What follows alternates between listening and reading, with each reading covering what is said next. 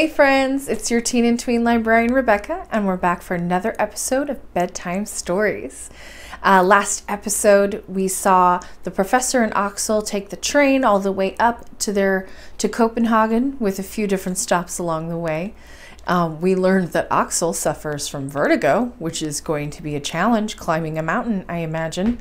But he slowly got a little bit over it. So he definitely has a strong character as well as a strong stomach. And then lastly, we got to see them take their trip finally on their way to Reykjavik. We got to see some beautiful descriptions of Copenhagen and the areas. But we're really finally getting on our journey. So tonight, they are in Iceland, and they are getting ready to start this journey, and Axel takes a bit of a walk around. So let's enjoy Chapter 9 in Iceland.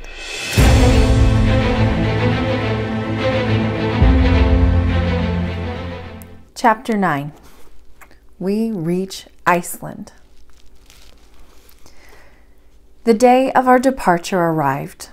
The day before, our kind friend, Professor Thompson, had brought us cordial letters of introduction to Count Trampa, the governor of Iceland, Mr. Picturson, the bishop's coadjutor, and Mr. Finson, the mayor of Reykjavik.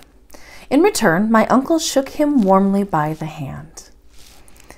On the 2nd of June, at 6 in the morning, our precious luggage was taken on board the Valkyrie, and the captain showed us to our somewhat cramped cabins under a sort of deck house.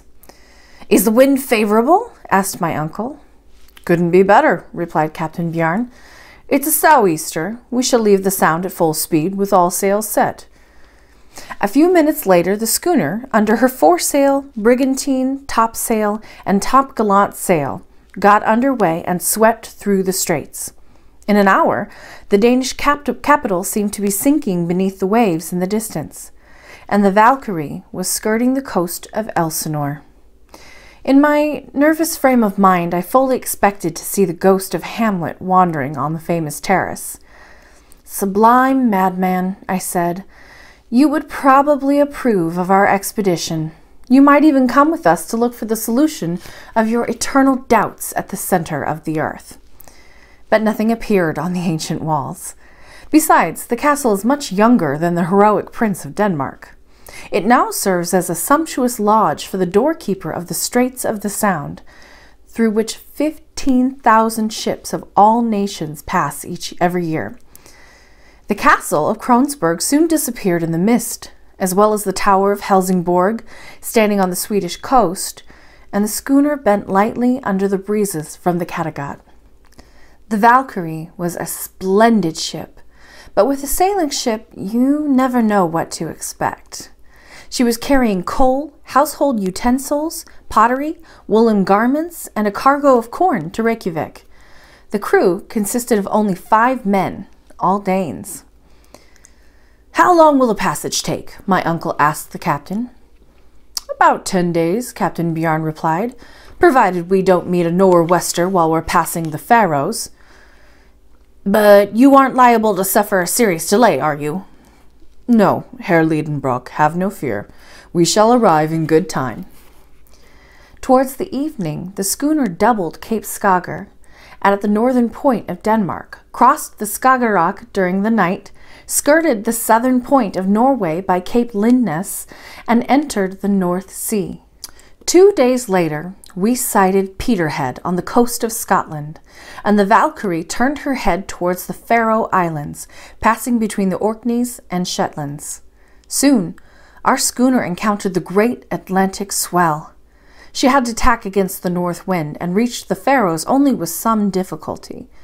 On the 8th, the captain made out Mygines, the most eastern of these islands, and from that moment set a straight course for Cape Portland, the most southerly point of Iceland. The voyage passed without incident. I bore the trials of the sea fairly well. My uncle, to his great annoyance and even greater shame, was sick from beginning to end. He was therefore unable to question Captain Bjarn about Sneffels, the means of communication, and transport facilities. He was obliged to put off these inquiries until his arrival, and spent all his time lying in his cabin, whose walls creaked with every pitch of the ship. It must be admitted that his fate was not exactly undeserved. On the 11th, we passed Cape Portland. The clear weather gave us a good view of Myrdalsjökull, which dominates it. The cape consists of a big hill with steep sides standing all by itself on the beach. The Valkyrie kept at a fair distance from the coast, continuing westwards through the great shoals of whales and sharks. Soon we came in sight of a huge perforated rock, through which the foaming sea was pouring furiously. The Westman Isles seemed to rise from the ocean like a scattering of rocks on a liquid plain. From then on the schooner took a wide berth to clear Cape Reykjavik, which forms the western point of Iceland. The rough sea prevented my uncle from coming on deck to admire these ragged coasts, battered only by southwesterly winds. 48 hours later, coming out of a storm which forced the schooner to scud under bare poles, we sighted to the east the beacon on Cape Skager, where dangerous rocks extend far out to the sea. An Icelandic pilot came on board, and 3 hours later the Valkyrie anchored in the Faxa Bay off Reykjavik. The professor at last emerged from his cabin, somewhat pale and haggard, but as enthusiastic as ever, and with a satisfied look in his eyes. The population of the town, immensely interested in the arrival of a ship from which everybody expected something, gathered on the quay. My uncle was in a hurry to leave his floating prison, not to say his hospital.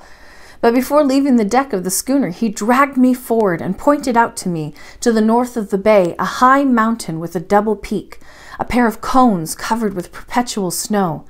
"Sneffels!" he cried. "Sneffels!" Then, with a gesture reminding me to keep absolute silence, he clambered down onto the boat, which was waiting for him. I followed him, and soon we were treading as Icelandic soil. The first man we saw was an impressive figure wearing a general's uniform. But he was just a magistrate, the governor of the island, Baron Trampa, in person. The professor realized at once who he was. He handed the governor his letters from Copenhagen, and a short conversation in Danish followed, in which I took no part, for a very good reason. But the gist of this first conversation was that Baron Trampa placed himself entirely at Professor Liedenbrock's disposal.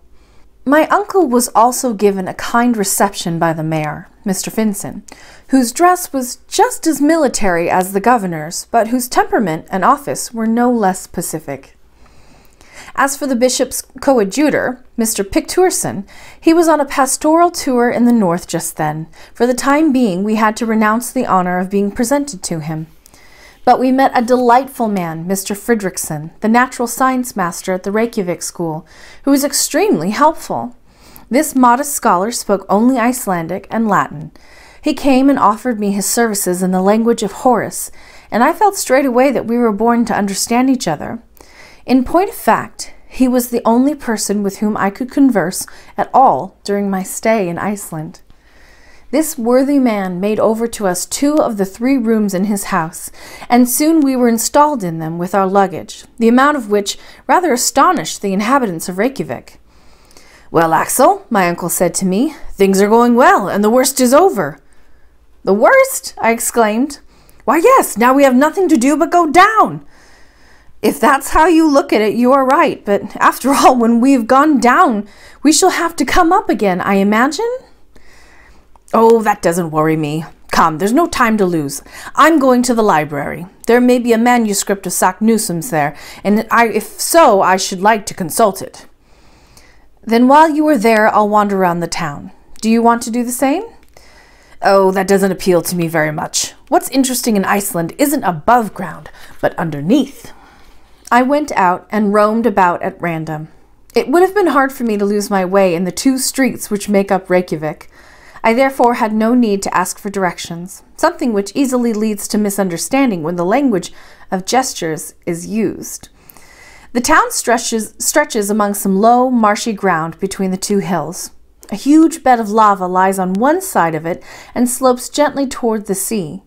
On the other side extends the vast Faxa Bay, shut in at the north by the enormous Sneffels Glacier, and of which the Valkyrie was the only occupant just then.